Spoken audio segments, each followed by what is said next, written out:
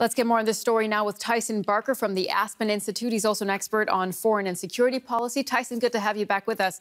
There's been doubts over how close Vice President Pence is with the president.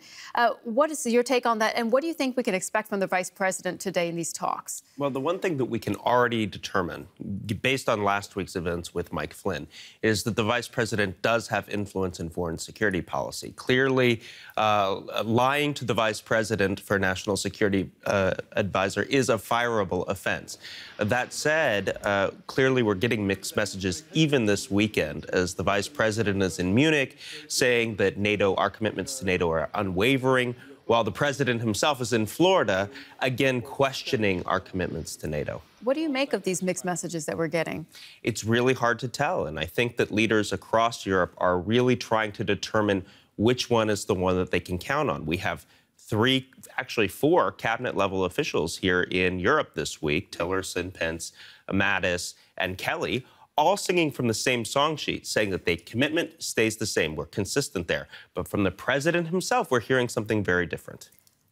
Vice President Pence also saying the U.S. will stand firm against Moscow. What do you think that meant?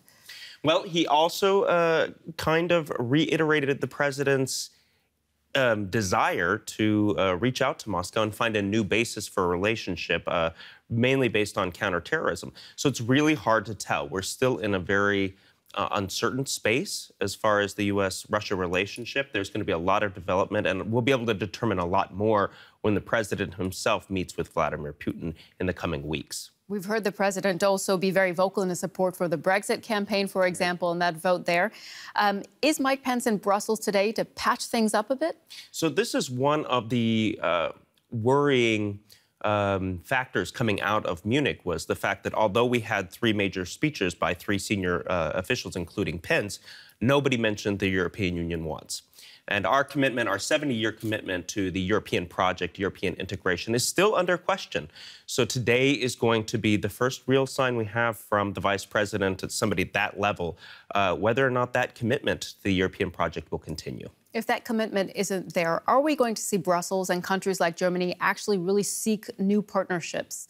Well, I think that would be a wise strategy. It seems like right now, in this age of uncertainty, all major leaders are taking in all of the above strategy, which is, yes, continue with those legacy relationships, legacy commitments, but look for new partners, look for new ways of doing business.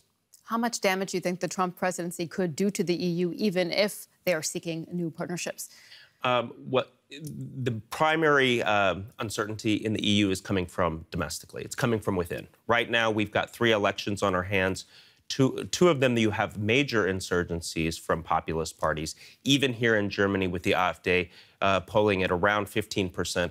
So we have to come through this election gauntlet before we can really determine what appetite there is for integration going forward. And the U.S. is going to be watching this as well, because they need to respond to the democratic voters and populations in the European Union itself.